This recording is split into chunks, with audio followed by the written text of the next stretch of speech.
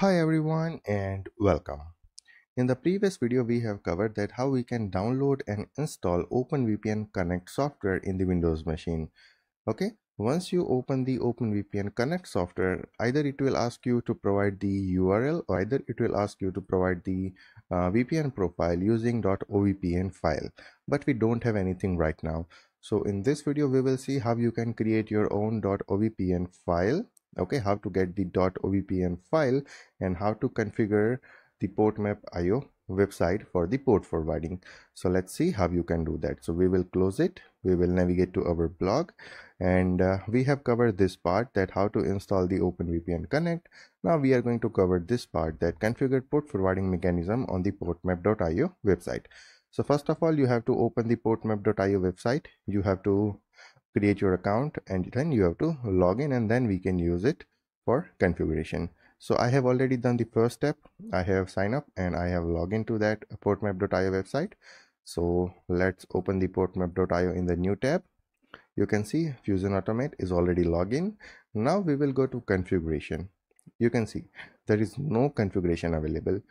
So first of all, we have to create a configuration. So we will press create new configuration, and this configuration is to forward the port of Node-RED service which is running in my local system. So I'm going to name it as a Node-RED. Okay, and the type I'm going to select is a OpenVPN, and the protocol we are going to select is a TCP protocol, because Node-RED service will run on the local port of 1880, but that will be a TCP port. So that is why we have to select the TCP, and then we can click on generate to generate our .ovpn file. Okay, you can see .ovpn file is generated. Now I can download the .ovpn file from here. So once you click on this download button, the OVPN file will download. Now what we have to do is we have to set the mapping rule. We haven't set the mapping rule, that which port we want to forward, okay, to the public IP. So we will go to mapping rules here, and then we will create a new rule. So first of all, we have to select the configuration. So here you can see I have created the configuration with the name Node-RED, type OpenVPN TCP. So same thing we have to use. First you have to create a configuration, and then for that configuration you have to create a mapping rule. Okay, make sure.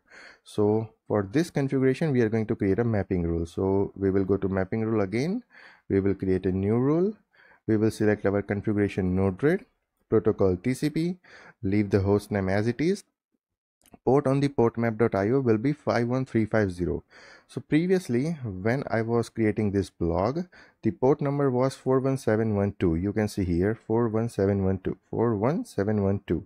Okay, now for this time the portmap.io has provided to me is 51350. So we are going to use this port as a public port. Okay, now port on your PC. So on my local system, the traffic of 1880 port I want to forward to the public IP. So I am going to write 1880. Okay, and that's it. I can click on this create. Okay, you can see it is created. Now my local port 1880 will be available at 51350 public port. Okay, I hope this thing is clear. Now we have already downloaded the .ovpn file.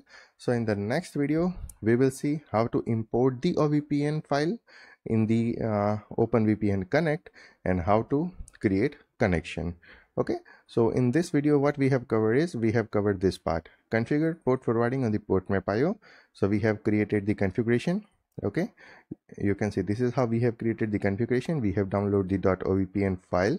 We have created the mapping rule, and previously for the mapping rule, the portmap.io has provided to me is 41712, but now the port they have provided me is 51350. So it will change every time. Okay, it will not be fixed port.